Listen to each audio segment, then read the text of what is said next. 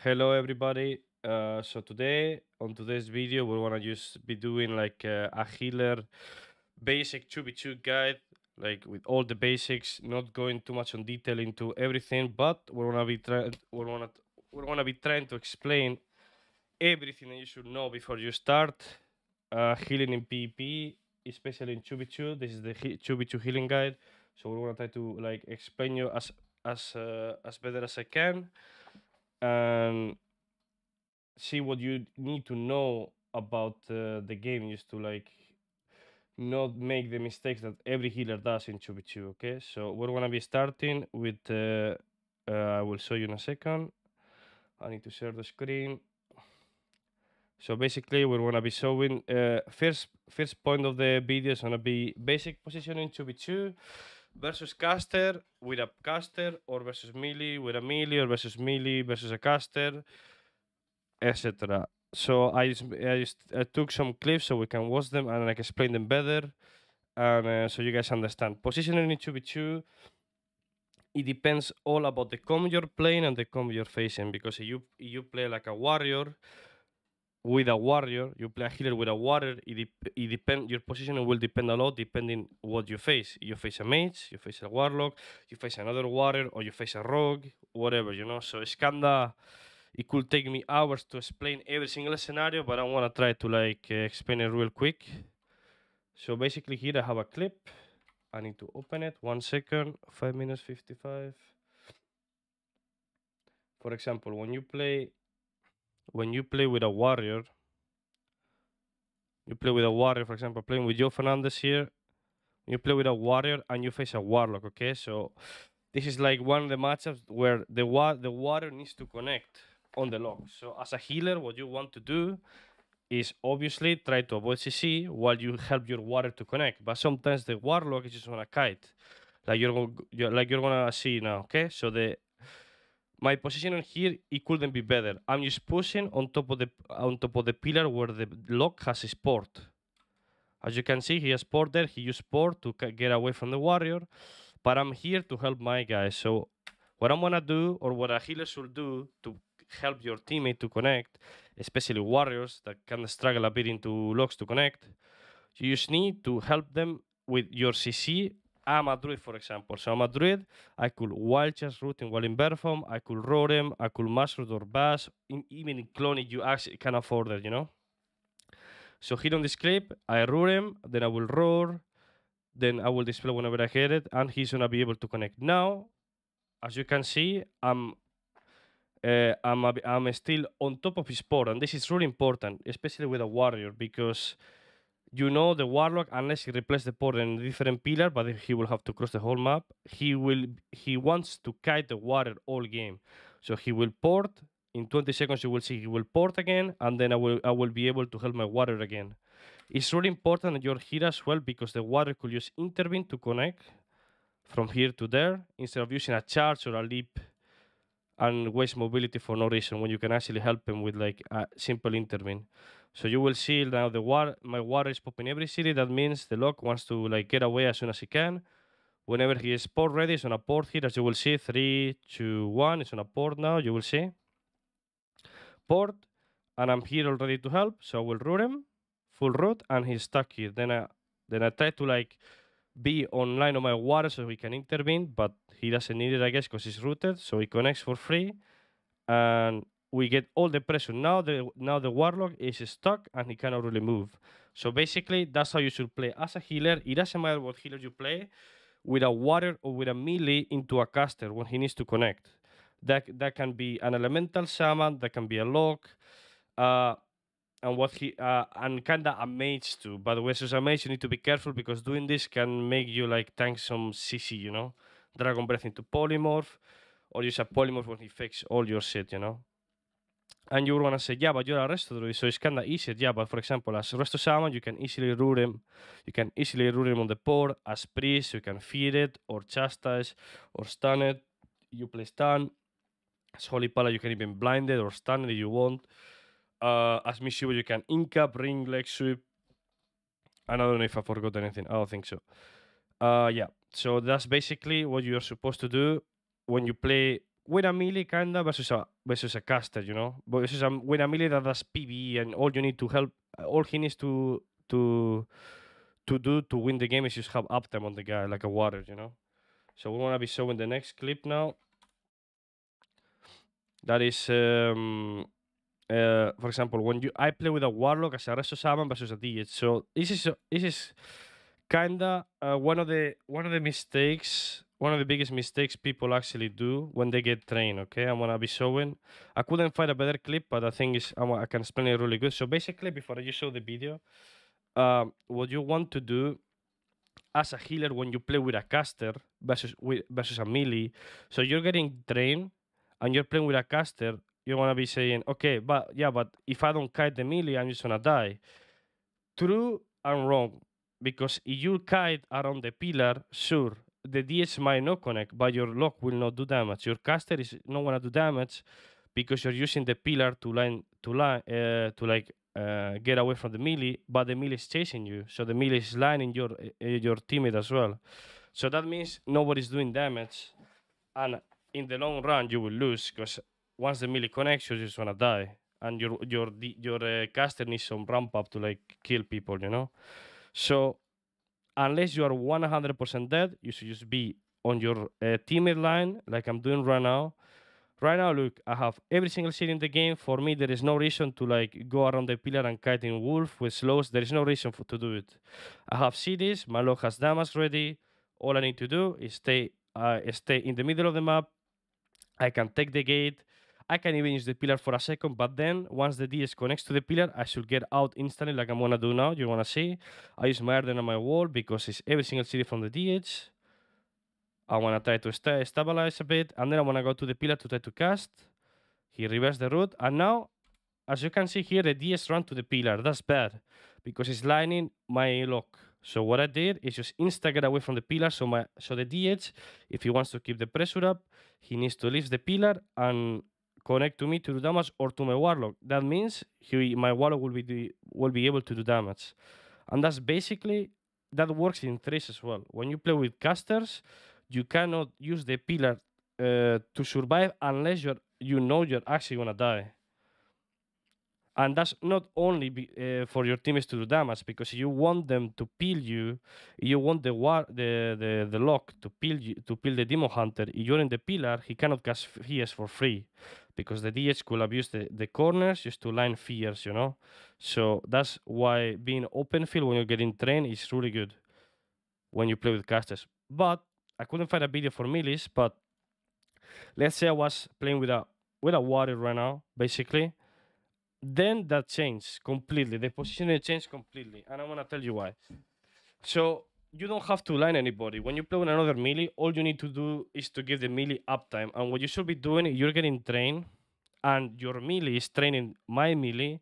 You just need to run away from the other healers. So the other healer is like in that corner, and let's say this is a water that is playing with me and is training the DS. So what I need to do is to run to the opposite side of the map and use the pillar and just play around it. So the druid needs to like come closer to us, you know, and then my melee can actually swap on him for more free instead of being like max range in the whole game. But basically, when you play melee versus melee, all you need to do is to survive. How do you survive? Abusing the pillar. You don't need to stay in the middle of the map all the time, you know? Especially a shaman, druid, monk, where you can actually abuse the pillars. Especially shaman and druid, that you can use forms to like swap, is to cut around the pillar. So yeah. And that's kind of all. Like, all depends, the position in 2v2, all depends about like the combo you play and the combo you face. If you play with casters, try to be in open field. Unless you want to die 100%, then you go to the pillar and survive. If you play melee versus melee, try to like run away from the enemy healer when you're getting trained. And yeah, try to bait the enemy DPS behind pillars so that your DPS can help. And if you're playing versus a caster, I recommend you to play always offensive. If you play with a melee versus a caster, try to help your melee to connect to the caster, and that's all. It's basically all. This could change for the next expansion. Who knows? Maybe. So we want to go to the next point now. what enemy cities to track and how to react to them. I'm gonna try to explain it as quick as I can. So basically, when I mean to track them, which is with the Omnibar. So we're gonna go to the add-on Omnibar. I have three Omnibars, okay? Because my UI is I have like kicks here, I have some series up and some other series down. But I'm just gonna go like class for class and tell you quick what you should be tracking. That is important to track. For example, as a healer, you don't really, unless you're like super experienced, you don't really want to track like defensive cities, like for example anti-magic seal. I mean, it is fine to track this because you can avoid like magical damage for like chastise from priest, fear, hots from paladin, hex from shaman, clones, all this shit. So yeah, I mean, first of all, you should be tracking offensive cities from DK. You should be tracking. I'm gonna show you now. Uh, let's talk first about the offensive cities. Basically, people play on holy now. So you have Abomination Limb. Abomination Limb is a 2-minute city. You should make sure you track this city, even though it says I don't track it now because I have an other Omnibar, because it's one of the strongest cities in the game right now, and you just need to play around it. Like DK, Holy DK has cities every minute, but every 2 minutes they pop this with the other city and they completely destroy you. Then the other city, I don't track it, but you can easily see it on the buffs. Is the pet transformation. So basically, he makes his pet big, and that's the 1 minute pop. So basically, from DK, you mostly track Abomination Limp and the pet transformation thingy that I don't have it on this. I don't know why, but you should be tracking it for sure. Plus the kicks. You should track Mind Freeze, that's a range kick. Strangulate, I have it on the other on the other Omnibar. And what is it? And Death Grip. Death Grip that I have it tracking on the other Omnibar. That's basically what you should be tracking about the Demon Hunter. I mean about DK, sorry. From and stun, sorry. I don't know what is it. Strangulate. Basically stuns, kicks, and cities. So DK is the kick, Mind Freeze. Then you have a Strangulate, that is a silence. Then you have a Asphyxiate, that is I don't know what is it here. Then you have Death Grip, and then the Abomination Limb, basically. Demon Hunter, stuns, failure option. This group that is a kick. You should track Imprison as well, and and I don't even track meta because like in Shadowlands you just can reset so much, and your Omni series is there is so much CDR in the game, so I don't even track meta, but you can even track I-beam so you can stop it, and that's all. Druid, you should track Feral Frenzy. I track it another Omnibar. Feral Frenzy is a really strong CD these days, so make sure you track it. It's really important. Bass, you stop with CC. And Berserk. Berserk from Ferals, it is really overpowered now because of the force set, so make sure you track it. And even though it's not 30 minutes exactly, could be 2 minutes because they reduce it by spending combo points with the force set. And then the kicks. So Skull Bass, Solar Beam, and all this shit, Hunter, you should track Stun, Scatter Shot from Turso from Freezing Trap, of course, kick from Survival Hunter, kick from BM and Survival, BM, sorry, MM and Survival, MM and BM Hunter, sorry, and double tap from MM.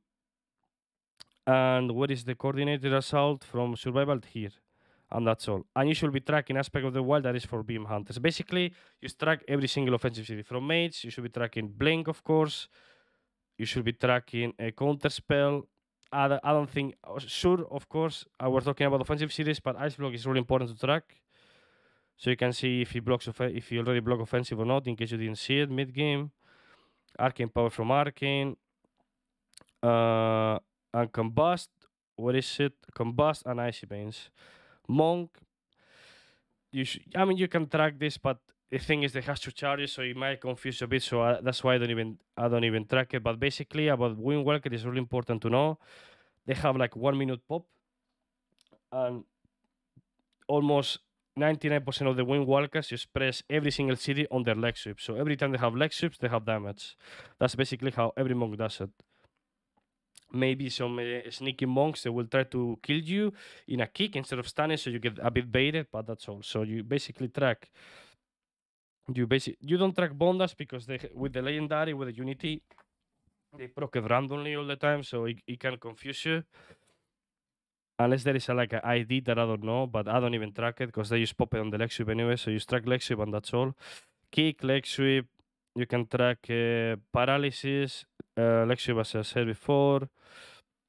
And ring is really important to track as well, so you could stop your cast, your trank from druid, anything, or could fuck you on the path, so you cannot connect. From paladin, basically, I mean, sure, tracking wounds is good, but at the same time, I don't even track it because there is so much CDR in the game, and as well, they can proc random wins all the time, so your Omnibar is gonna be confused.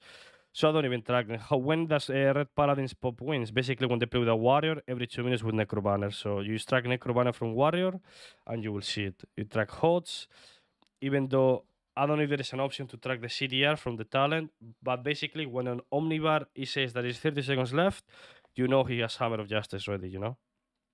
Around that. You track rebuke. Um, you can track Bobby you want, Bubble, Divine Toll in case they play Kyrian red, but that doesn't happen. Blinded Light, I track it too, and the other Omnibar and Bubble, of course, and that's all. That's from red. Then you go to like SP, basically. I mean, you can track from healers too, Apo, Chastise, especially, is really important to know because Holy Priest has been really dominant lately. Power Infusion is really important to track. Fade 2 as a healer in case you want to like CC or stop them. Shadow Word Death is fine. Mind Bomb is a CC, but you really rarely see people playing this anyway. Fear, I put the fear on the spell ID 1 minute, even though it's 30 seconds for you play Sword Fear for healers, so I can see when the SP have it. So what I do is, for example, I know I face an SP, so their fear is 1 minute no matter what till Dragonflight. And so if I face a healer that is playing Sword Fear, I use when I see 30 seconds left on my Omnibar, I know they have it ready. Either play Sword Fear, obviously, because they're playing Chastise and just stun. So that's why I have it 1 minute set up. Dark Angel is important to track. Not like it's gonna be game changing, but in case you want to track it, it's good. Mind games is really important as a healer. Like you need to track this no matter what. Like this is it's really important. It actually is. This is probably the spell that every healer is the most scared of right now in Shadowlands. Silence really important from SP. Siphon as well because it's a 50% mortal strike. What else? Let's go to the rogue now. Rogue. Let me see. So Shadow with Duel is really important to track. Couch, I don't even track it. Kick, of course. Keenness Sword, of course. Shadow Step, of course. Bunnies. Blind Cloak Evasion, you should track it too. I don't even track Shadow Dance because there is no point. They are reset with CDR all the time. They have Shadow Dance every 10 seconds almost if they spam it. I mean, 20 seconds, whatever. I don't even track this anymore. I track Flagellation because this is a strong city, even though there is not that many rocks playing this. Sepsis in case you face an Asarok that is Ninth Fe, Bandera. Even though it's 2 minutes, normally it's like a minute, minute and a half city. We'll see. Depends on the Lego they play. Smoke Bomb, obviously, even though sometimes when they play sub, you cannot even see it because it's a different ID. So you might need to fix it yourself. But yeah, that's basically the series you need to track. Shadow Blaze is really important as well because, yeah, it has generates extra combo points and does some bit of damage. Shaman, you should be tracking Doom Winds in case the end has Shaman plays like the Doom Winds legendary, but that's really rarely these days. Let me see. Windshield, of course. Grounding, of course. I think this is whatever to track as a healer. Tremor, of course, in case you play Priest. Lasso, of course, you should track it. Echoing is really important to track as a healer because when you press Echoing, the elemental summon, you press the spell on the flame shock, the elemental gets completely denied. He cannot lava burst, because the lava burst don't crit unless he has flame shock on, so you dispel it. He will have to reapply flame shock, that means the echoing shock will be completely denied. You can track these spells from healers if you really want, but as a healer doesn't matter too much. here, I mean, don't track this, don't need to track this because of CDR, all this shit. You should track Flesh Grabber, I really think, from every single class that plays Necrolord. I don't know if I missed something here. Stormkeeper, nobody plays Stormkeeper anymore, so no point. You go to we go to Warlock now. You should be tracking from Warlock. I think that what is really important in case like you're casting a Cyclone as a Druid, a Hex Shaman, or like you want to stun as a Holy Pala, and the guy, you know, he's playing Netherworld, so you can track it, so you can actually fake it, so you don't get reflected on the CC you're doing. You should be tracking Coldfire Hunter and Spelllock because there's two different kicks. One from I believe this one is the the baseline one. I don't remember now. So basically, one is like the lock, no, the pet kick one, the pet from the lock that kicks the Fell Hunter normally. I think it's this one, and a Spelllock is like a PvP talent, I believe, from Demolog. So some Demologs will you just need to pick it as a PvP talent to kick like this, you know, because they don't play with the Fell Hunter. What else should you be tracking? You should be tracking a stun from Demolog. You should be tracking these two. It's like the 2-minute series from the logs. It's really important because, especially for Affley, it's really important to track because they do infinite of damage during the 20-second window. Howl of Terror coils are very important to track. Important is to track, and we go to the last one, Warrior. Track Fear, of course. Charge is not that important, to be honest. It's always good to know, though. Kick, obviously. Blaze-Storm is really good, even though with one legendary they can have basically two. Royal League is really good to track. Spear of Bastion is really good to track, but you need to be careful in case you're playing with classes that the pets or you get stuck. So instead of being like 1 minute city, could be shorter. Conqueror's Banner is really important to track. Rec, it depends because I don't like to track Rec too much just because of the CDR, so it's kind of hard to tell when they have it. Colossus Mass, really important in case you face Arms Warrior. Stormball, obviously, and you can track War Banner if you want, but that's all.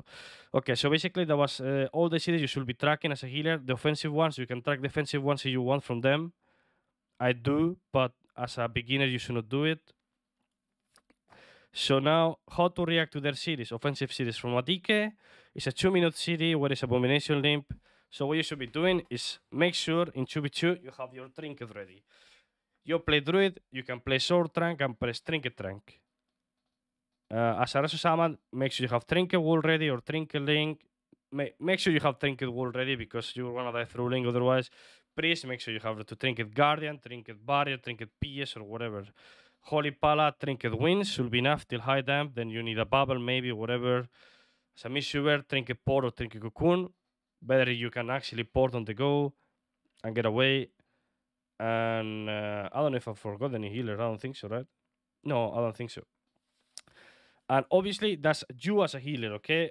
Of course, your teammates can help you, but as a healer, this is important. You need to have a city to press every time they press. Maybe your teammate is a baboon and you had to press for him because he didn't press anything before, so you won't have trinket here. But then it's your DPS who needs to help you. And if he doesn't help you, it's his fault. Simple. But try to always have trinket for this. And for the 2-minute series, you should always try to have trinket for them, especially in choose. It's like an scripted game. Timo Hunter, basically the big meta is that it's 1 minute and a half, no, it's almost 2 minutes here, but it depends a lot on the if they're playing like short meta or not. But basically try to like save your trinket for the big meta pop, you know, like for the when they pop big meta, you will see whenever they pop it if they're playing long one or not. So if they're playing long meta, that means it's it's not short.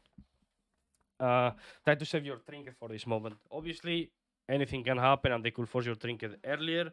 It's not the end of the world. You're not going to lose because of it, but make sure like you have cities to respond to the big cities, or not cities, but maybe CC. You're a druid, you can stun them, clone them, roll them, root them behind the pillar, whatever. Obviously, you are not alone in the arena. Your teammate can help you, but we're talking about what you're supposed to do as a healer. Into druids, you kind of don't face boomies in 2v2.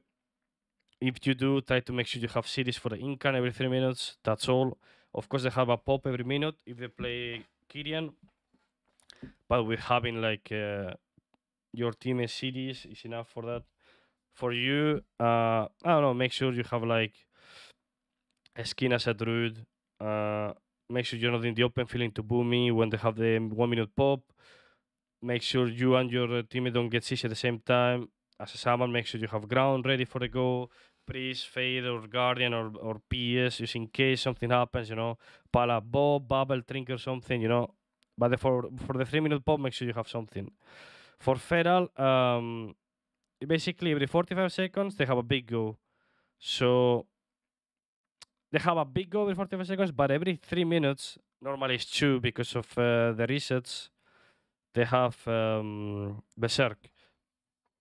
So he says that it's 3 minutes city, but I believe with the force set, I think it's the force set if I know correctly, or I don't know if it's the Lego. I think it's the force set or the two set. They reduce it every combo point they spend, so it's like a 2 minute city kinda, or 2 minutes like in a few seconds. So make sure you have your trinket always for Berserk in 2v2. I'm just saying this as if your teammate is completely useless, okay? Because like your teammate is good, he will help you on the berserk. So maybe you sometimes you don't need to press anything. Just maybe press a skin on druid, a wall on paladin, wall on shaman after you leave the stun, just barrier on priest, you know. But that's all. But in case your teammate doesn't peel you, make sure you have cities for the berserk. That's basically all. Obviously, every minute the feral is gonna pump you really hard with Feral Frenzy. This is a super underrated cooldown in 2v2. This cooldown is super strong, and uh, you don't respect this too much, you can actually get 100 to 0 in the stun. So it is really important that you kind of rotate trinkets for this, or at least you don't want to die to the Feral 100 to 0 alone to Feral Frenzy, but you're in a bad spot and your other teammate gets CC because Feral normally plays with Priest, so they kind of do like 3-2-1 setups, like CC1 and then stand the other guy and kill him. Then yeah, you can die to the Priest and the Feral, of course, because the other guy is in fear or chastise or whatever.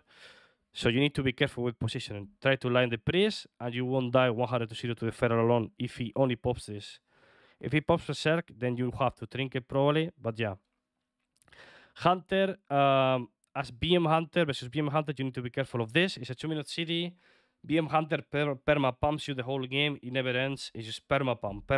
So try to like root pets, line the pets, stun the pets, fear pets, whatever, as a healer. But basically, for this, every 2 minutes, BM Hunter has a big, strong pop. That is this one with the obviously BM, Beastmaster or whatever the fuck the city is, and they pop it with this together, and they send infinite damage.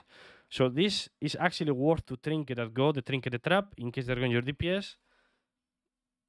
And yeah, you need to respect the city basically from Beam Hunter. From Survival Hunter, this is the strong city every 2 minutes. I think it's a bit less because they reset it. So I believe they do reset it. With I don't know, it's forced or choose it, or I don't know what it is, or no, I think it's the Lego, the new Lego. I don't know, I'm not sure what it is, but I think there is it. So this is strong city.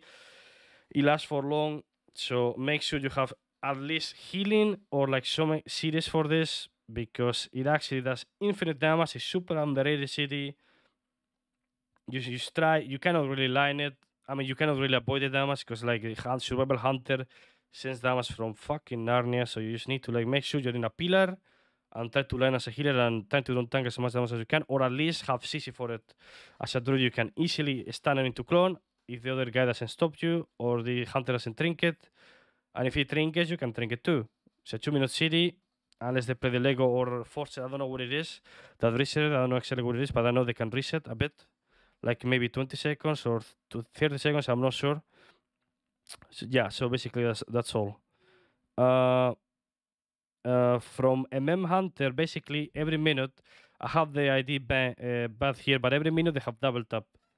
It says 30 seconds, but it's every minute. Every minute, basically, they're just gonna pump you really hard with this ability. Every double tap, you just need to make sure you can stop the cast or line for like I think last 14 seconds or 12 seconds. So basically, when they pop this, they will just it will cast a second time the ability, or it will do, or if it's rapid fire, it will do like 100% additional shots during the channel or whatever. So you need to make sure you don't die to this. if they pop this and you are already low HP, you're probably gonna die 100%. So need to be. This is a really important city to track from Hunter, especially now that is really popular, especially in threes. And obviously they can combine this with True Shot. That is a 2-minute city. This that buffs their damage and the cooldown of aim shot is reduced. And actually the cast is faster from the aim shot as well, so they can pump faster.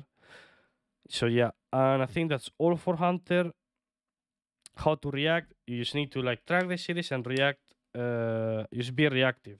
They pop a city. You need to be in advance. Okay, they have cities now. I have this.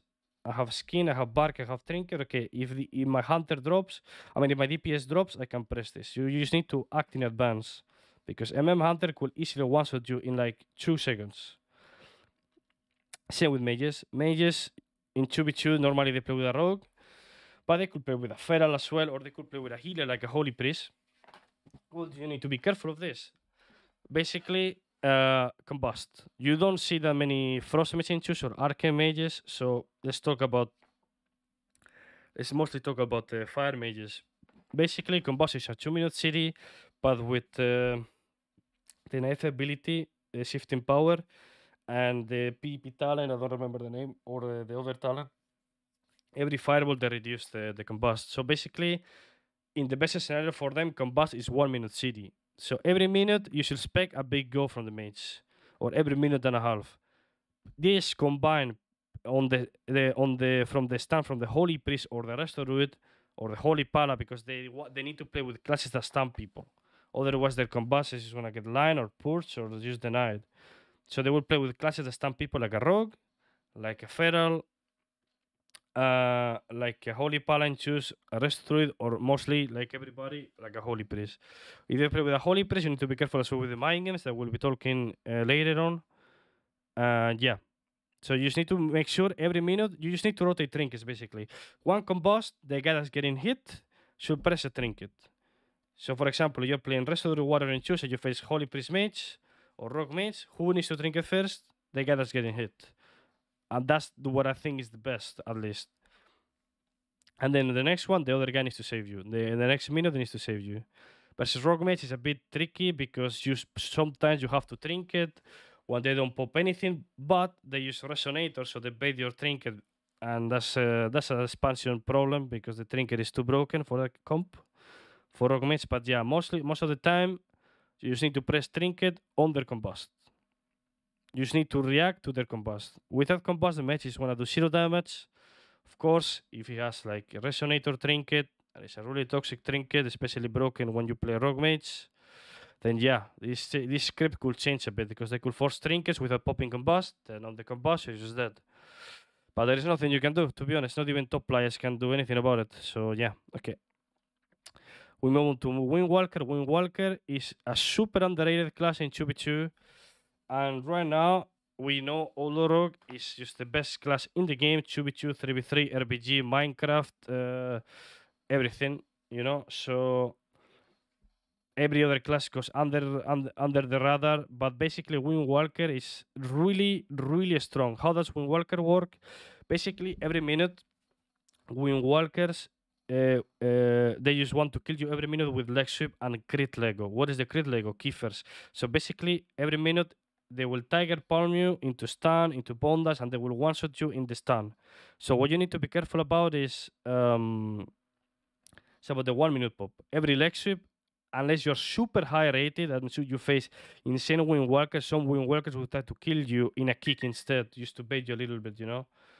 So what you should be tracking about Windwalker is not even the images. Of course, it's a strong city. You should be tracking the crit that you cannot track it here. There's weak auras for it that I can post later on, and leg sweep and incap. So what they want to do is this. Basically, in 2v2, the Windwalker choose a target. Okay, let's say you're playing. I don't know. You're playing. Let me see. Resto Druid or Resto Shaman Warrior. You're playing Resto Shaman Warrior. Okay. And the Windwalker says on the starting room, okay, I want to kill the warrior. Because otherwise it's going to be really hard to kill the shaman. I want to kill the warrior. So the guy, what he wants to do, he wants to go on the other guy that is not want to kill. So if he charges the force set, he charges basically he charges combo points and he just charges all the damage. Basically, he charges the forset. He needs to get, I don't know if it was 8 stacks or 10 stacks on the forset, and then after that, the next 3 abilities will do X more. I think it's 20% more damage. I don't remember exactly, but yeah, basically that's all. So once he has that ready, he gets the buff. He will try to like pre-CC the water so he doesn't pre-parry, pre-blaze or whatever. So he will get the stun. If the water is not fast enough, he will get a stun. He will get Tiger Palm. He will get the Kiefer's buff that is 50% more chance to crit. He will get Bondas and he's gonna get completely one-shotted unless he presses CD. So that's how Windwalker works. He wants to charge the damage, then he's gonna incap the kill target into Bondas, into leg sweep, Tiger Palm, and that's Rushes and kick into Fist of Fury. And he one-shots the guy. So what you should be doing as a healer is this. When you face a Windwalker with a healer, you should tell your DPS in the starting room, okay, bro, the only way to win this is if we don't overlap trinkets. So first go, the guy that's getting leg sweep and the guy that's getting hit will trinket and save himself. Next go, next leg sweep, the guy that has trinket needs to save the other guy because the monk will have to go, is forced to go on the guy that has no trinket because he cannot react. So the other guy is the one who needs to help. You know what I mean?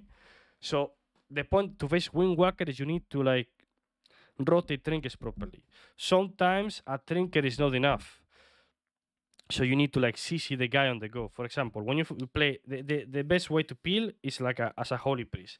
As a Holy Priest, it's really easy to peel a Windwalker. I'll explain you why. Because you have a lot of CC, insta CC from range. As a priest, for example, let's say first go, you play, let's say you play, I don't know, you play Demon Hunter Holy Priest into Windwalker Holy Priest, whatever. So they go on the DS, they get his trinket because you guys get 1, 2, 3 CC, so you get chastised and the other guy gets incoming to lecture. Nothing you can do. So he DS trinkets. Next minute happens the same. Incap on him. Incap of the DS into lecture, and you as a Holy Priest, you get from the other priest, you get chastised into fear. So what you need to make sure you have for this go, because your DS doesn't have trinket, you need to like press trinket, fade, and then you chastise the Windwalker, and then you can grip, you know? Or like make sure you are close to like stop him with a fear the trinket, chastise into fear the image on the trinket, because the monk is on a trinket, the chastise 0.1. He needs to trinket to kill, you know? Otherwise, it's just, if he survives the standard, this is not gonna die. And that's basically with every healer. For example, with Holy Pala, you can like trinket Bob, trinket Big Sec, you know, stuff like this. With the Resto Druid, it's actually hard if you face a good Windwalker because you cannot roar through Feast, because Feast will actually block the roars, so, and the bass as well. So Druid have a hard time unless you like do it on his back. Resto Shaman has a hard time as well. How do you do it? You can like trinket. You need to like capstan him, and hopefully you land the capstan in time, but you have a hard time. That's why I play on Lee Shield, because you can trinket on Lee Shield the damage and pray that he doesn't crit too much. Miss Super, easy, you can trinket income and then ring, and they get a 0 damage. He survives the stun, you can cocoon if needed as well. You need to be close, of course. And yeah, that's all. That's basically, you just need to rotate series into Monk. That's all. Rotate trinkets. Make sure you both don't trinket the same go. Paladins, basically what you need to be tracking, that I don't think I track here, but you can see it on his buffs. So obviously, we know into reds, you need to be tracking wins. You need to make sure that when the red has wins ups. But these days they play Necrolord red. So you need to see his buff. I don't know if I don't think I have it here, so I cannot show you. But you need to see that every time he Bankister Hammer, he gets a buff. That every time he Templar's Verde, he procs Divine Storm. So if he has a buff from it, that means he wants to like send damage really soon. So you need to be reactive and heal whenever he uses the next Templar Verdict. I think it's Templar, no? I think so. So basically, they just want to pop. Whenever they have wins, you need to be careful. That's all. Every 2 minutes they have big wins. It's long city. It's like, I mean, it's 2 minutes and then the duration is 20 seconds. And you just need to be careful with that. Simple. Versus red, every 2 minutes, make sure you have trinket. Simple. They have a small wins in between. but then that's when your teammate needs to trinket for you in 2v2. SP, you rarely face SP in 2v2, at least on EU. Uh, no much to say into this. You need to be careful when they pop Siphon.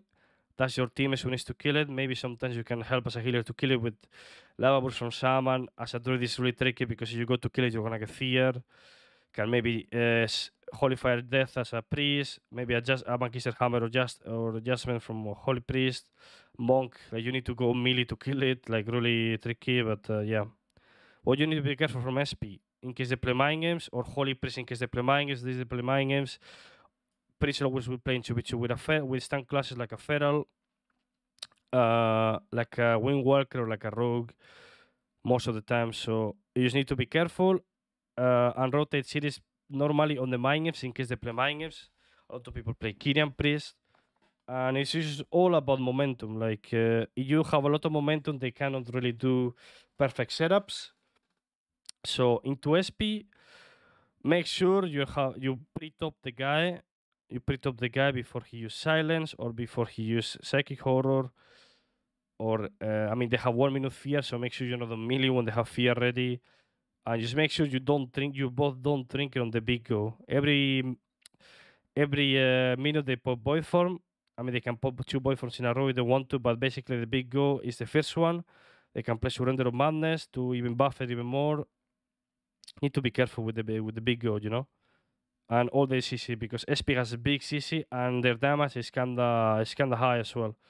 So SP, if they play with a healer, just try to press cities on the pop, on the first pop.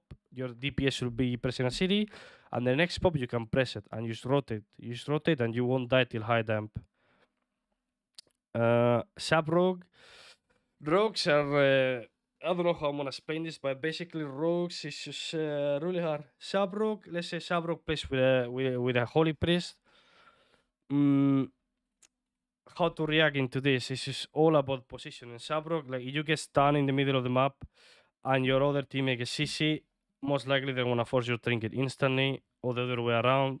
So basically, you just need to max range all the time. As a healer, it's really unless you play like a holy priest, you cannot really play offensive into a sub-rogue with a priest, especially with the play mines, because if you are in a bad positioning, they're gonna do 3, 2, 1, go. Chastise one guy, chip shot the other guy, fear of the chip shot, kidney of the chastise. Boom, they get a trinket for free. So you need to make sure you just make their life harder, you know, so they can actually choke, or maybe you can like pre something. You can pre flesh, pre iron bark, pre fade as a priest, pre sack as a pala, pre cocoon, pre wall, whatever.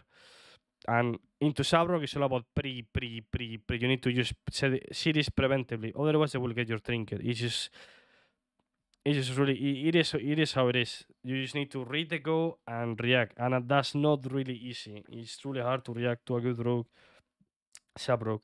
As a rogue, it is way easier. Every minute 20 seconds depends.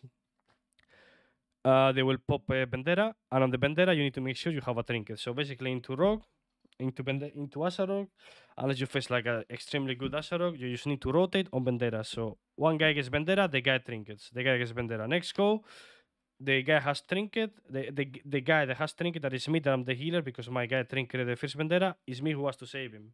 If he's in trouble, maybe he pre-blur or he pre-wall or faint or whatever the class you're playing with, maybe you don't have to trinket, you know? But it is your job to save him the second Bandera. And then the next Bandera, he has cities. Basically, it's just rotating because the rogue is going to play with a healer and you just need to rotate. Problem is, as a rogue does big constant damage in between Banderas as well. So maybe they can force your trinket before if your positioning is bad. So you need to make sure you're always ahead before Bandera happens. You're always ahead and you don't have to overpress before a Bandera, because then on Bandera you will die. Especially if they play Sepsis, you will just die 100 to 0 on the Bandera. You have no chance. Because on low rating, most of the Asarogs is play Sepsis, knife, that means knife Asarog. So you just need to like press a city, you know, on the go. And yeah, and into Olorog, it's just permapump, blind almost every minute. And yeah, it's long range thingy, and you just need to like. I recommend to play Relentless as every healer almost into Olorog, and that's all. 2v2, you don't face that many summons, DPS, Enha. They just probably play with Chain Harvest, Lego, or just there's nothing to track. To be honest, nobody plays Doomwind, so you just try to like heal as much as you can, and don't rotate cities. Basically, they play with it like a setup class. Into Elemental, all you need to know as a healer: Lasso and Echoing Shock. Of course, Primordial Wave does a lot of damage, so try to dispel on city the Flame Shock and Echoing Shock. Every time he Echoing Shocks, especially when he combines with Primordial Wave, you know big damage is coming, so you need to be ready to react. Press cities or dispel Flame Shock on the guy that is gonna get hit, and the LA won't do any damage. Warlocks, 2v2 is mostly Affliction, and Demo versus Affliction. Be careful with the Drain Life with Soul Rod if he's playing Knife. And the 2-minute city from, I don't know which one of this was, but it does big damage on the 2-minute pop. And from Demo, you need to be careful with the Tyrant. With Demo, it's like really different because they can play Necro and Knife, but basically what you need to do is stop Hand of Gul'dan, kick the Tyrant, or stop the Tyrant. Whenever he Tyrants, you should be lining, or you should press a CD, or CC the Tyrant, and that's all. Obviously, you can stop it from him getting it. Better be careful with the stance, because normally there is one important thing about the Demolog, and it's the first go is always the most brutal one, because they do a stun on DPS, stun on healer, and then coil off the stun on the DPS, you know? So you just need to be careful on the first go mostly. And then you just try to like help your teammate to connect on the Warlock after the Tyrant, after the big pop, and yeah, mostly all of the Demonologs in choose they play coil, so make sure after a stun there is a coil coming, and that's all. Warrior in 2v2, most of them they play Conqueror's Banner. Watch out with the Conqueror's Banner, and track it every 2 minutes. Try to press a city always. As a Resto Shaman, you cannot really kite this unless you root them, but they will remove the root or use Bladestorm or whatever. Make sure you have wall. Druid, you can CC it with any CC. Holy Priest, you have CC as well, just as Sphere, or you can fly in the air. Holy Pala, you just need to make sure you have Freedom and Horse and run around the pillar. Miss Hubert, you have everything. You have Disarm, Stun, Ring, Port. Make sure you have Mobility. In case you make sure you have Cocoon. And yeah, Druid just can move around, and that's all. We want to go, and I hope you guys have any question. Make sure to ask me on Discord or on the description. Okay, we want to go to the next one. It took too much time, but we want to keep going. Important, knowing your winning strat. So basically, 2v2, and to be honest, arena overall is all about knowing what you're supposed to do. It's hard to explain, but basically you just need to know what your comp strat is, no matter what you face. For example, when you play Sub-Rogue, Holy Priest, you know your win condition is goes. You need to do one go into another go into another go. Consistent good goes. You need to chastise this guy and at the same time blind the other guy or fear the other guy or stun the other guy. So it's all about that. When you play with a warrior, all you need to know is you need uptime and to survive. When you play with a hunter, normally what the win condition is getting CC on the healer, killing DPS, or the other way around, you know. When you play a DK, your win condition is every 2 minutes with all your cities, kill people. When you play as a DH, constant damage, surviving and getting to them, getting uptime, win. You just need to know your win condition. It doesn't matter what comp you play. If you don't know your winning strat, you're not wanna win most of the games. You need to know your winning strat. So basically, because if you don't know your winning strat and all you do is damage, you unless you play like a monkey comp into like an easy comp, you don't know what to do. For example, when you play Demolog, I mean, sure, you just need to do PvE. Every comp needs to do PvE, but you just need to like know that if you stun the guy on your go, you're gonna get more pressure that you don't stun him, because he won't be able to stop you. So if you play Sabrok, Holy Priest, and you don't CC anyone, it's gonna be really hard for you to kill. So you need to make sure you do all the damage while the other people are doing CC, and that works for every class every comp, to be honest. But some comps their winning strategy is going dampening and just win. For example, let me think. when you play warrior, as a warrior, all you want right now is uptime. Once you have uptime, you know you're winning. So you need to make sure you have uptime. And as a healer, you need to help your warrior to get uptime. That's all. When you play Sabrok, Holy Priest, or Rock Mage, you need to make your win condition is doing goes.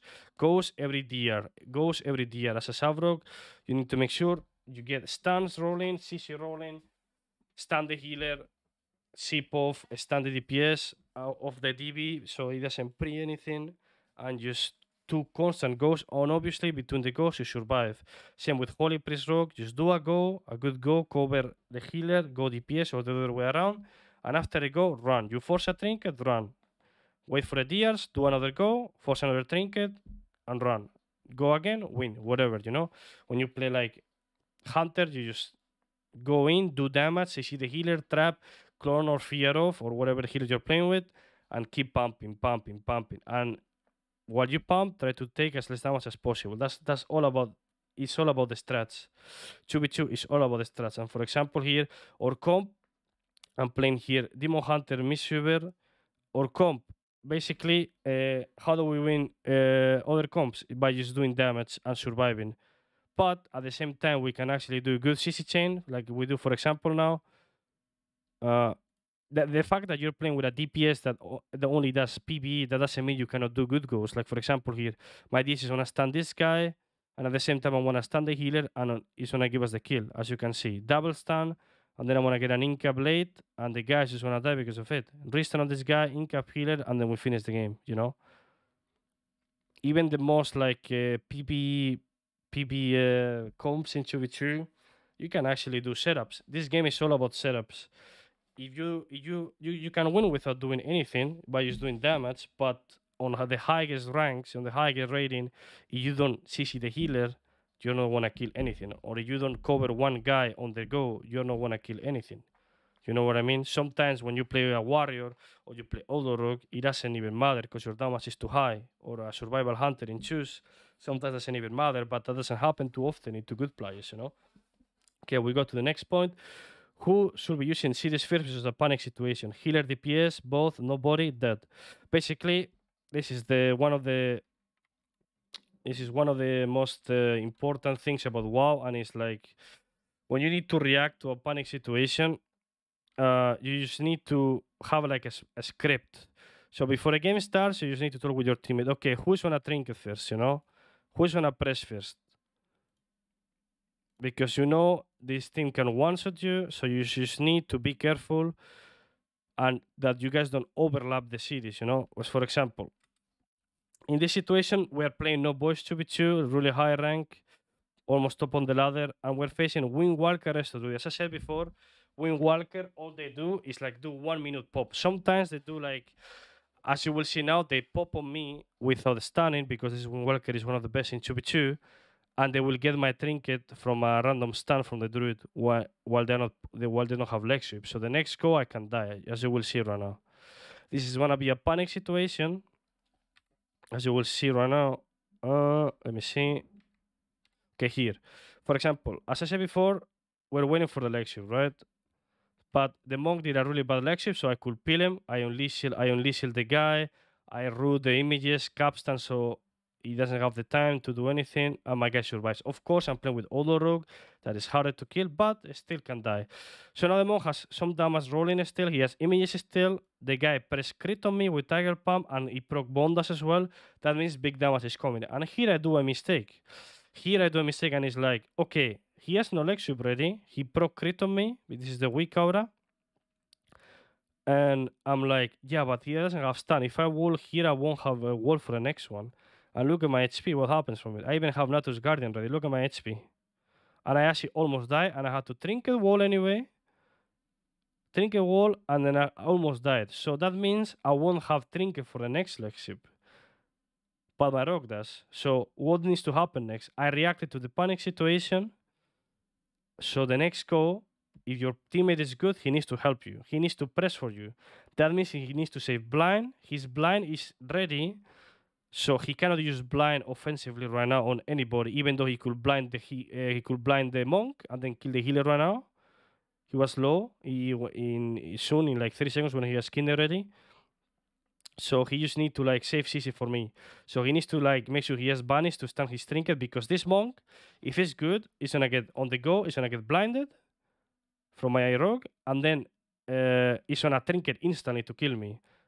And then my guy needs to react and stun his trinket or do something on his trinket. Otherwise, I will die. And as you will see right now, look, my guy wasted kidney on the healer. That's not good, but he knows he has bunnies ready. That means he can actually peel me. So now they want to do a go. How they do a good go is like they will stun me.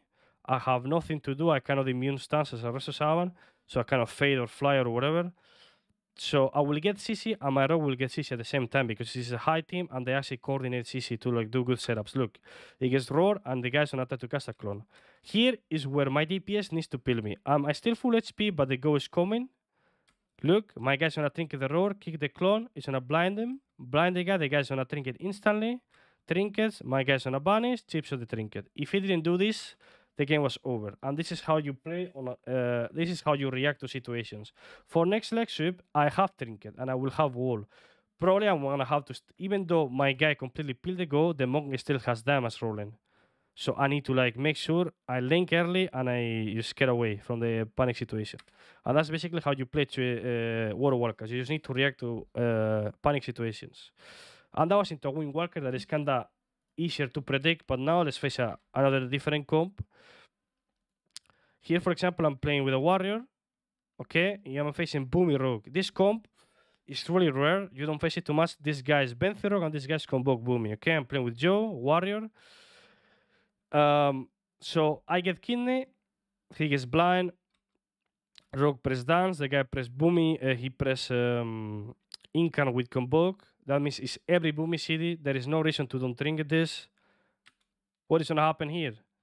You wanna say who needs to trinket? My water is in blind. I'm in kidney. Who should trinket here? I should always trinket because it's the guy that's getting targeted. Always me. No matter what, in this situation, the healer the guy that is getting hit should always trinket. Normally, 90% of the cases, the guy that is getting killed is the guy who should trinket first. Because if my water trinket, let's say my water trinket intervenes, I can actually die to the boomy. Or if my water fears the rogue is gonna trinket, and I'm gonna die through. So the pills from my water, there is a big chance they're not enough if he trinkets, you know? So you need to make sure what is the best option. The best option is me to trinket, and Joe knows, so he sits the blind, and it's me who's gonna trinket trank. I trinket trank before they proc my passive as druid, and that's all. Now, of course, this team plays flagellation, and they can kill me through performing duel, but I know that, so I keep delaying the go, because I'm a druid, you know? So I stay in stealth, I pre-bear the go, I'm playing skin Lego, so I take way less damage, and my HP doesn't even move on their go. This is the all-in go, and then after that I get the rallying cry and everything, you know? And you just need to like talk in advance who needs to trinket first. In my opinion, into these situations, the guy that is getting targeted is the one that should trinket first. Always.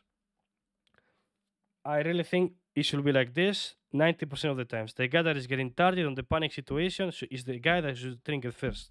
Okay? Okay, we go to the next point. Classic mistakes on low experience healers. Faking till death. I used to make this mistake a lot. Faking till death, this means like you're, especially in 2v2. In 2v2, for example, let's say you're 80% HP. You're 80% HP, and then you're just you're taking big damage from the guy. They have no stuns. You already left the stun. Sometimes it's just better to tank the kick at 70, 60, 50% HP, even if they don't have damage. But sometimes you just like, you are just faking. Oh, the guy's not kicking. The guy's not kicking. The guy's not kicking. So you went from 70% HP to 40% HP. You lost 30% HP while trying to fake for 3 seconds. That means if you actually tank the kick, you already faked the kick and you will be in the same HP. But now you are 30% HP and you didn't even fake the kick. That means you don't have to press a CD. Obviously, in Shadowlands, this is not the case most of the time, especially in 2v2, because there is a lot of insta-healing. But on high dampening, insta-healing doesn't do much. So you need to cast, especially as Resto Shaman, you need to cast a lot, or as a Misuber, for example, you know? Sometimes it's really sometimes it's worth to cast to tank the kick early. You know, don't even if the guy is 80% HP and they have not too much damage rolling, just tank the kick. Who cares? You know, who the fuck cares? Just tank the kick and go. Unless they have, of course, if you don't have trinket and you don't want to get kick. Let's say you get kick at 80% HP, so you cast. You leave the kick and they have stuns ready and they have damage ready, then sure, you need to be faking and be careful because if you don't have trinket, I don't have trinket, they have stuns ready, I get kick at 80% HP, they do damage on that kick into stun, then that's a big problem, you know? But most of the time, so many healers that I face on even on high rating, they just fake, fake, fake, fake. Then they get kick after faking for 4 times, and then they just crumble. They just fucking lose it. They just lose it. And don't even misunderstand me. Even I do that mistake. Everyone makes that mistake. But some people do it all the time. I do it maybe once out of 20 games, you know, or 1 out of 30 games. It depends. But yeah, this is a really important mistake that a lot of healers do. To call using cities, using too many cities. So basically, we've been explaining this for the last hour, and this all knowing about what do you need to press. You just need to. This is you will understand this once you play enough games, you know. So this is all about experience because you don't know, for example, as a druid, you don't know if like your overgrowth plus iron bark will save your teammate from dying from I don't know, abomination limb from decay. You know, you don't know it till you do it. So what you should be doing is you can ask top healers because the top healers know what's enough or not, or you just try yourself. You just go in arena and you're like, okay, 2-minute city. I'm gonna use this and that. Is it enough? We'll see. We just do it and experiment.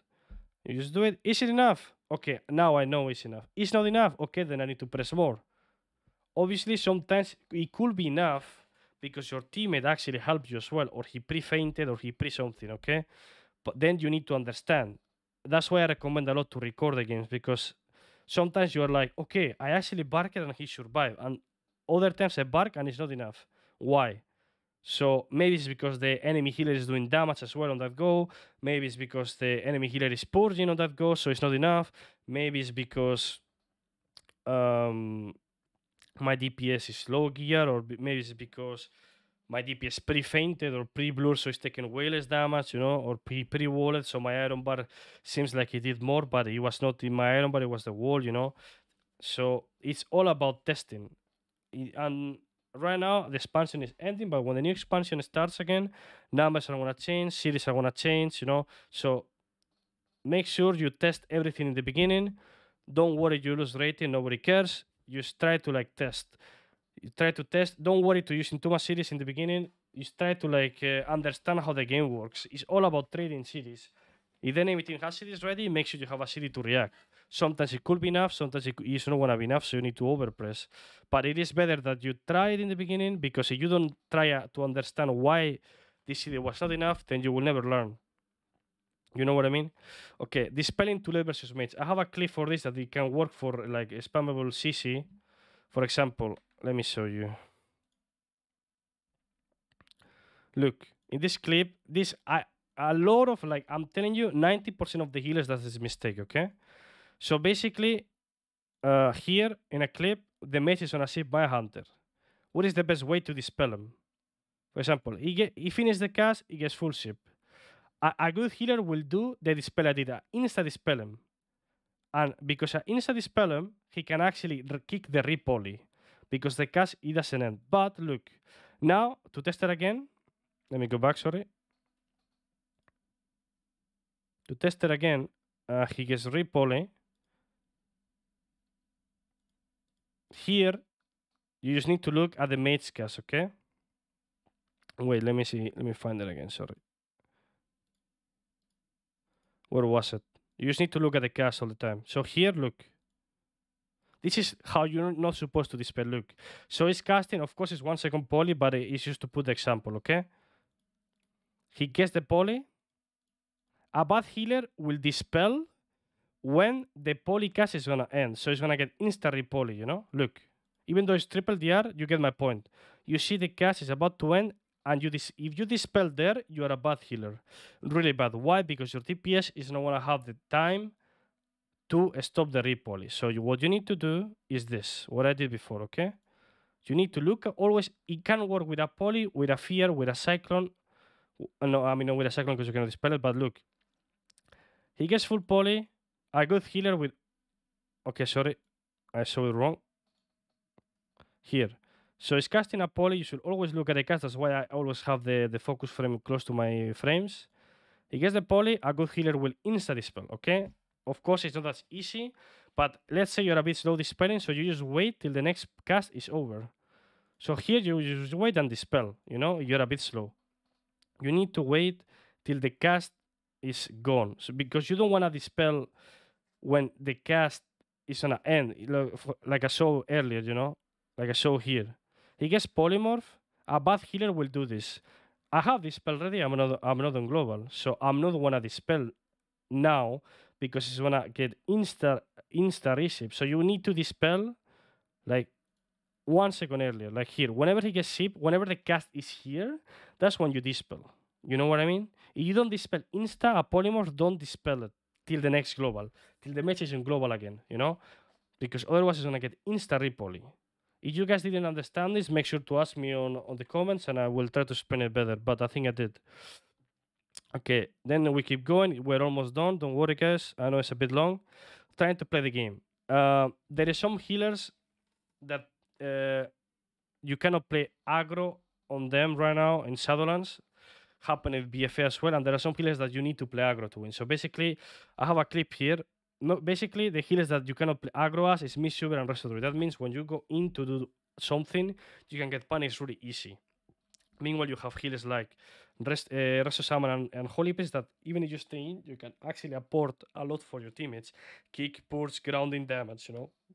Rest of the Mishuber, sure, they have CC, but their damage is really low. So it's not even worth for you. And if you go in to do damage, you want to fall behind, and then it's hard to recover, you know. So as a Restorative, as a Mishuber, you just need to like be careful because a lot of healers that play these two healers, they always do this mistake. And I'm gonna show you now. I did a mistake the other day, and I'm gonna show you what you should not do in arena, okay? So basically, I'm facing a monk. Okay, let me see where I died. Basically, look. I have no trinket into a Windwalker, okay? I have no trinket. I have a skin, sure, but a skin into a Windwalker, unless you have a Fleshcraft up and you're in bare form before they go, is not enough. So here, you are playing with an Affliction Warlock. Affliction Warlock is not gonna die unless the monk pops every city. But if he pops every city, that means I'm not gonna die because he has no damage for me. So right now, I'm so excited. Oh my god, they're dying. I wanna help my teammate to kill. But this is a mistake. As a druid, this is a big mistake. I should not be doing anything. Same as Mishuber. I should max ranging the guy, and I should. If this guy was good right now, he will trinket and incap me. And the other monk will come, and I will die in a Lexip. 100 to 0. And this is what kind of gonna happen.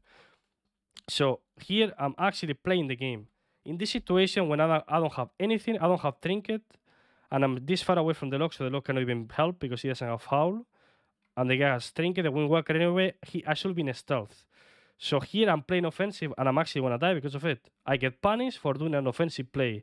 And that's what happens on Restorative and Mishuber. When you're trying to play the game in Shadowlands, mostly, you just die. You just lose because you don't have anything to survive, you know, look.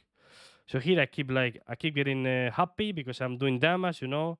Then here, the monk realizes I'm exposed and I get incap in human form. Once I get this incap, I knew I was dead. Why? I have no trinket. Sure, I have a skin, but I'm in human form. That means I'm gonna die. 100 to 0, look. I just die, no matter what. I don't have trunk ready.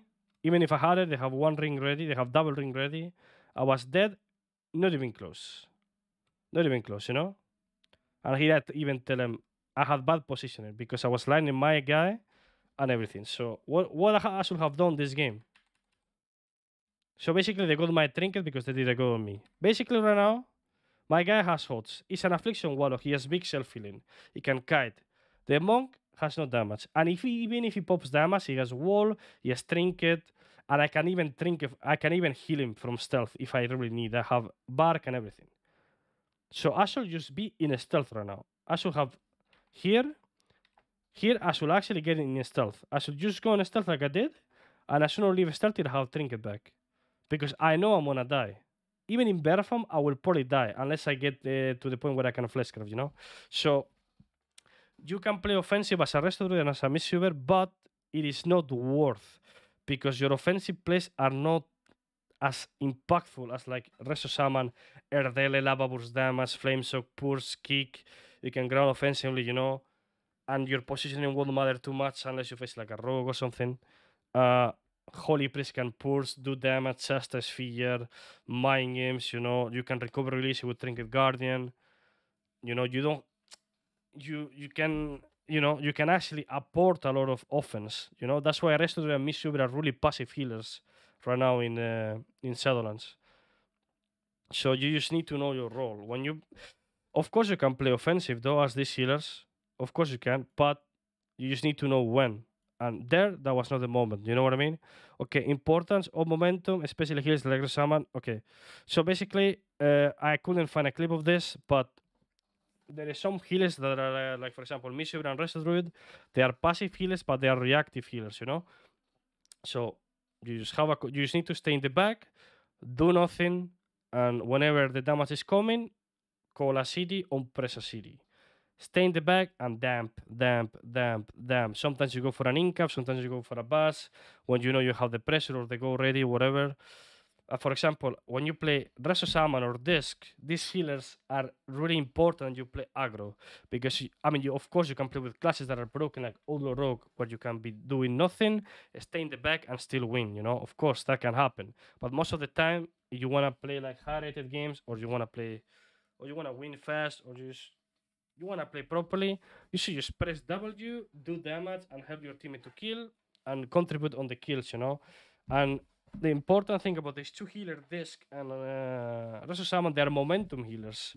So that means when they're under pressure, it becomes really, really hard to heal. Not like Mishuber and Resto Druid and Holy Pala.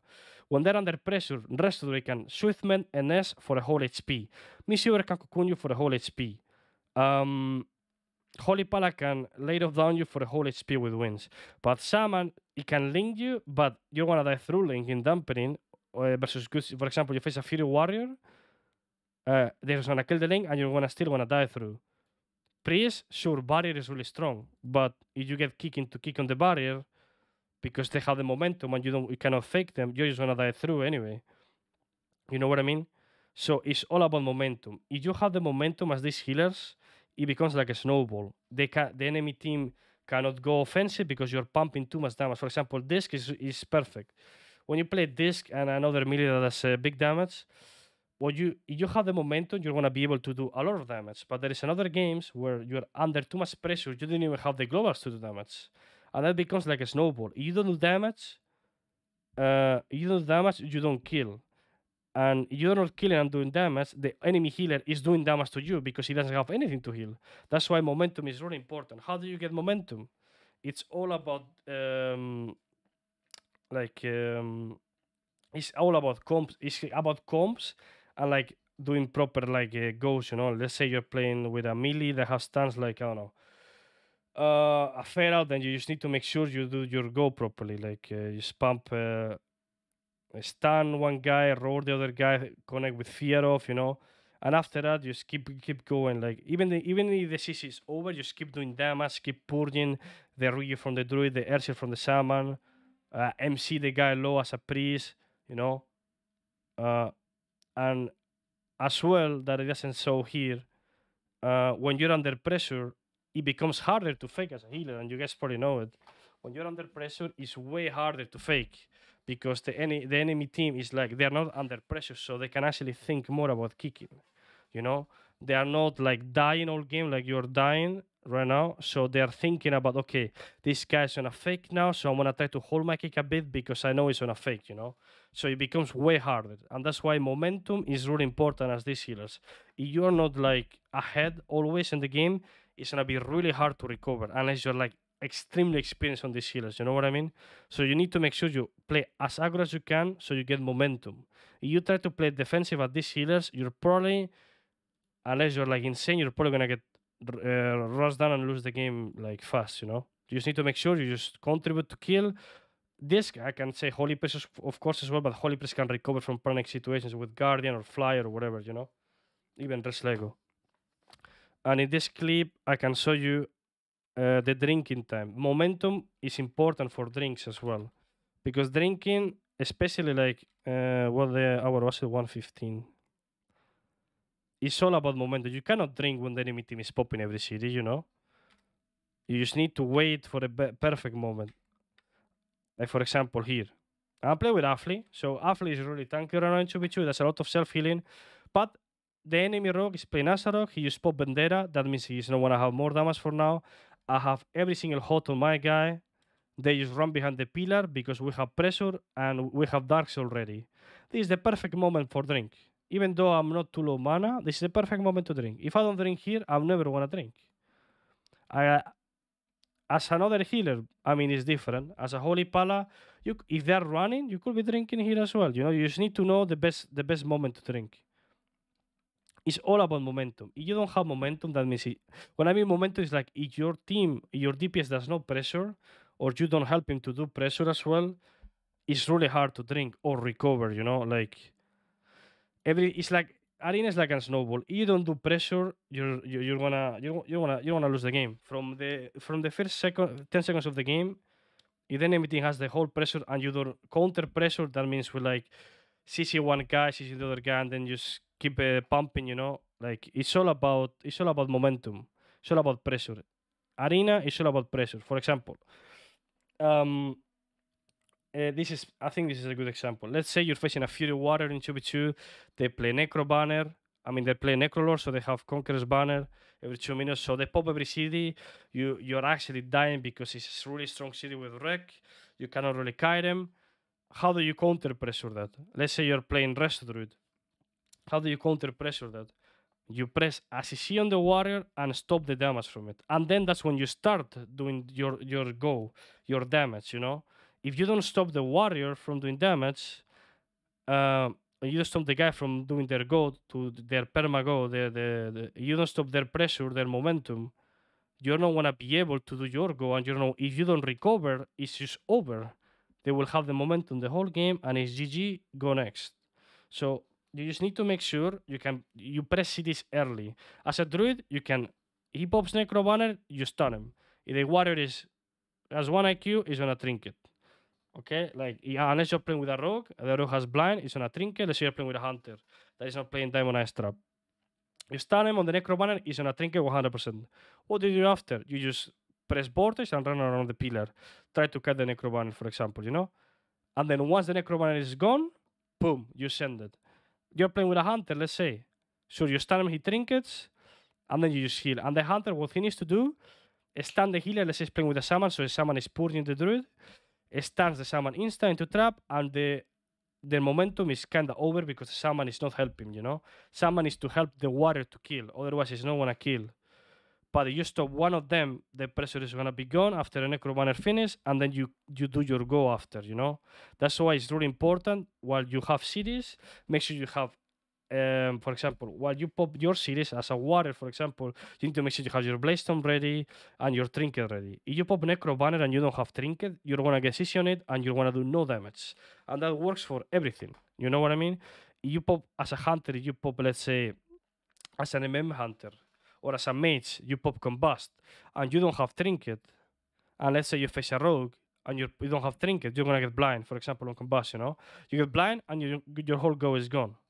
So that's why, and then you will lose all the momentum, all the pressure, because you on your go you're doing nothing, and you're doing nothing on your go. The game is over, you know. So obviously, you can prevent that from happening. You can just save your trinket for your own go and then trinket offensively, or you save some immune shit, like for example, Holy Pest can Holy Ward you on the go, or you can bless them as a warrior on your own go, so you cannot be stopped. Stuff like this, you know. Let me see this clip. Want to stay offensive or defensive depends on the momentum. Let me see. What hour was it? 3 hours, 6 minutes, no? 3 hours, 6 minutes. Okay, this is an important clip as well. Want to play aggro, want to play defensive, okay? 3 hours, 6 minutes, right? 16. Okay, so right now, look. We're playing. I'm gonna show the whole clip, okay, so you guys understand. So we're playing Resto Sama Demon Hunter with a viewer, and we're facing Sabrok Disc Priest, okay? That combo is really hard for us because Sabrok completely counters Demon Hunter, but basically, what you need to be doing is this: while you have cities ready, you should play as aggro as you can, especially when you play Resto Shaman and Priest, okay, as aggro as you can. So basically, we create momentum and pressure, and they cannot do their goal. Look at them; they are just dying the whole game. The priest could be doing damage right now, but the fact that I'm pumping so much damage, and my DS has so much damage, and I'm kicking, hexing, purging, he cannot do damage. He needs to heal. Shadowman, Shadowman. Now he's smiting. Shadowman again. Shadowman again. In this stand, he could be doing damage, but he's not doing damage. Okay. Now they're gonna do a go. This time is popping dance, is building. I'm gonna get killed now. There you go. My guy peels. Perfect. We got Trinket Cloak. The guy is on a feed us off, whatever. And we still have cities. We didn't Trinket. We didn't press anything. So we just hover the layup. That damage is fine. So we stay offensive, you know. While we have cities, you can always stay offensive. Whenever you don't have cities, like you will see soon. Yeah, for example, here I use an Earthen Wall Totem. Why? Because I wanna stay offensive, you know. I don't want to heal spend globals and heal myself when I can actually win the game. Even though he has barrier and evasion up, I can actually stop the priest from casting with a kick. Like I want to do now, I kick him. I'm gonna push the penance. Oh, I actually didn't. I couldn't have the time. And we have city. We still have trinkets, you know. And we keep doing damage. Now they do a good go. They double feed us, and I get it's on a pop boon. And once I see the boom, trinket ground because I don't have wall. And I will just press my cities. Right now, they force my trinket. So soon you will see, once the DRs are gone, that I'm gonna play more defensively. You will see by my position. Right now, I'm DR, they cannot see me yet, so I stay still offensive, you know. But you will see soon, I will try to not stuck with my Demo Hunter to don't get double fear. I root them, I try to get away. Look at this. I don't have cities, I try to get away. Because I don't want them to like get the easiest goal of their life. My DS is gonna get fear and I'm probably gonna get stunned. Look at this. It's probably gonna happen something like this. He gets blind. I have nothing to do. I couldn't pre anything. I could pre-link, but the pre-link is not gonna do anything. So I'm just dead here. What my DS does, he realizes I'm gonna die. So he just trinkets and ink up the rogue. He's playing a displayable ink up, so I survive this go, you know? And now this is what I talk about momentum. Now I don't have cities. That means I cannot go offensive. Because if I do, I'm gonna be in a bad spot and I'm just gonna die. And now they have the momentum. Now is when the priest should be pushing. Of course, when they recover from this damage situation, like they're doing now, they should just be pushing and playing offensive. Now the stance and the DRs are gone. That means they're gonna do another go. Look at me. I'm gonna actually move to be in a defensive position right now. Look at this. I'm gonna jump down probably or like be here in this corner because they can kill they can kill me and they can kill my DS. They can kill anyone. You know. And now is when they're gonna do a go after his stance. They probably wanna do a go now. So I try to deal with Earthen Wall Totem, even though Earthen Wall Totem is not enough into this, but I just try, you know. I'm trying to play as defensive as I can. Now they want to go fear. And they give me a gap. This is a mistake. This is why they should never do this. They should just do the go better, but they give me a gap. So I use Aura Mastery Flash Cap the whole go, and I completely destroy them, you know. But if this team was a bit better, I would not have the chance to do this, and we would probably have lost here, you know. And now we kind of have a bit of momentum. Why? Because my trinket is coming soon. So I can actually play a bit offensive right now. My D is press some series. So now I'm gonna try to play offensive till the next king ADR. The king is coming now. So you see I'm gonna be lining now. Because I need to delay 20 seconds. Once I get 20 seconds, I will get my trinket back, and we're probably gonna win the game. So I just need to delay. What I'm probably gonna do now, I jump down, the rogue is rooted. Whenever the rogue comes to me, I will probably press wall or ground it so I can ground some damage, whatever.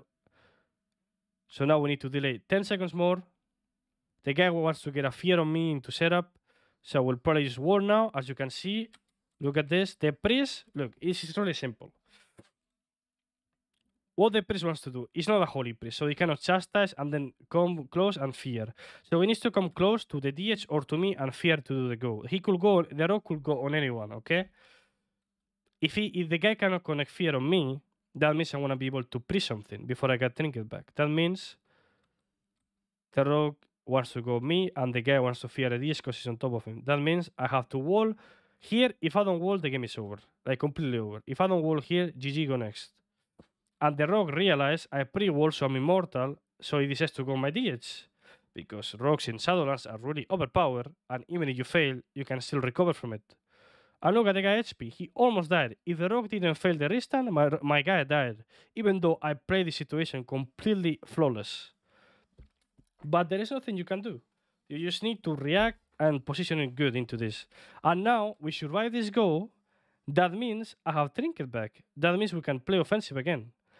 Once I recover from this, like it's gonna be in a second, we're gonna play offensive again because I have trinket. Look, I push for a hex, flame soak, lava burst. Now I'm gonna try to like probably kick the priest soon or capstan, flame soak again in a second. You know, I'm playing offensive now. I air them to try to like delay the go a bit. They do a big go on me. I'm probably gonna trinket this, trinket ground because I don't have wall. And then we're gonna probably try to finish the game now. My guy darkness in between, didn't have to. And I will try to finish the game. That's how it works, you know.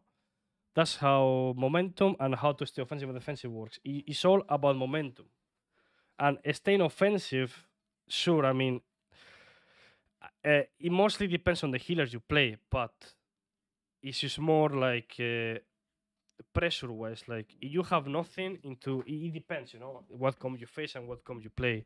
Some comps will allow you to stay more offensive as a healer, other comps will not allow you to stay offensive, you know, because you're under pressure. It depends all on the meta as well, on the meta of the season. Some comps your DPS takes too much damage, you don't even have the time to do damage yourself, then there is nothing you can do. But most of the times it's not the case, and that's all. I hope you guys understood everything. And now I'm gonna give one tip per class. Basically, this is like random stuff, you know. But I can, if you join to my channel on Twitch, I can give you more tips about this. One tip I can give you for also someone in choose. 2v2, there is dampening. So if you don't press your series early enough, it's probably not gonna be enough, and you're probably gonna die through everything. So I recommend you to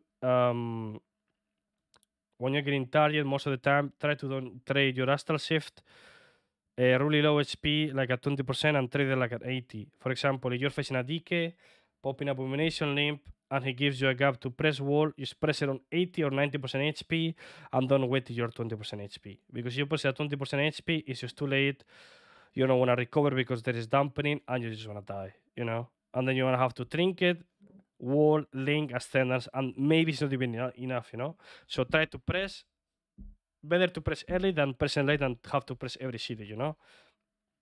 As I said, Druid and Misuber, stay in the back, do nothing, equals rating, happiness, good sleep. Do nothing and win. That's what I recommend you to do on Resto Druid and Misuber. In choose, and most of the time in threes as well, stay in the back, heal, talk good with your teammates, you're in voice with them, and just do nothing and win. I don't play disc right now, but when I face other disc, and a good tip that I can give you, when you pop Raptor, the Raptor is the ability that when you press it, you can spam shield, power or shield on the guy, you know? When you pop it like instantly and give a shield, don't cast a penance or a smite, because if you kick on it, that means you cannot, you get kicked on holy, you cannot spam more shields, so you cannot reshield, that means you wasted your whole city. So unless you stabilize or unless you recover already, don't cast during Raptor. Some like penance or some holy stuff, you know, penance, smite or whatever. Holy priest. I started playing Holy Priest 2 seasons ago, and I used to do this mistake a lot. I used to Guardian when my teammates, sure, when I needed, like I had to Guardian when the guy was dying, but I was trying to hold it too much. For example, I was trying to hold it by pressing one Serenity, but it was not enough. So when the enemy team is popping cities, don't try to like use double Serenity, and then after that you're like, oh my god, it's just it was not enough. So you pop Guardian, and then you don't have healing because you already used double Serenity, and then you're forced to cast, and then you get kicked, and then they proc your Guardian, your Guardian Spirit. So sure, you can use one Serenity to see if it's enough. Let's say it's not enough. You just press a Guardian because they're popping cities. Guardian, Serenity, full HP. GG, go next. And then Holy Pala. Holy Pala, the best tip I can give you is try to, as I said on Shaman, try to trade cities early. When I mean early, I mean on high HP. You bob someone at 20% HP, maybe there's a magic spell that they have from the healer or from the DPS that can go through Bob, for example. So if Feral pops Berserk and is playing with a Holy Priest, don't Bob it at 20% because the priest maybe can kill him with a Death or Holy Fire or Boon. So you can Trinket Bob the Berserk plus Feral Frenzy at full HP even. Is good trade. It's a 3-minute city for a 5-minute city. It's not bad trade, and you have 2 Bobs anyway. So basically, if you pop it too late, that means they can go through. If they can go through, that means you will have to Trinket, Bob, sack, wins. You pop everything at the same time on one go. For the next go they do in 45 when they have Feral Frenzy again, for example, you won't have anything. You know what I mean? Or when you play with Pala, if it's a Sabrok, for example, you just need to like talk in advance or just type in the party chat that you're playing with LFG or no boys or whatever. Okay, I will save you first. That means you will Trinket Big Sack or Trinket Bob or Bubble Sack or whatever. So you need to like press early and tell your teammate that you're gonna press because otherwise you guys are gonna overlap or you will have to like press so many cities. And that's the best tips I can give you. I can give you probably more, but yeah, you can ask me Discord, stream, Twitter, whatever. Anyway, guys, I hope you guys enjoy this guide. And if you guys have any question, make sure to follow my Twitter and follow me on Twitch and ask me there whatever you guys need. Hope you guys enjoy it and make sure to follow and subscribe on my YouTube channel. We will be uploading a lot of content of Dragonflight, especially some talent builds, so you guys can copy them. And if you guys need anything, make sure to like contact me. And yeah, I hope you guys like it. And if I can improve on something, let me know. Hope you guys like it. Peace out, guys. Hope you guys like it. Bye bye.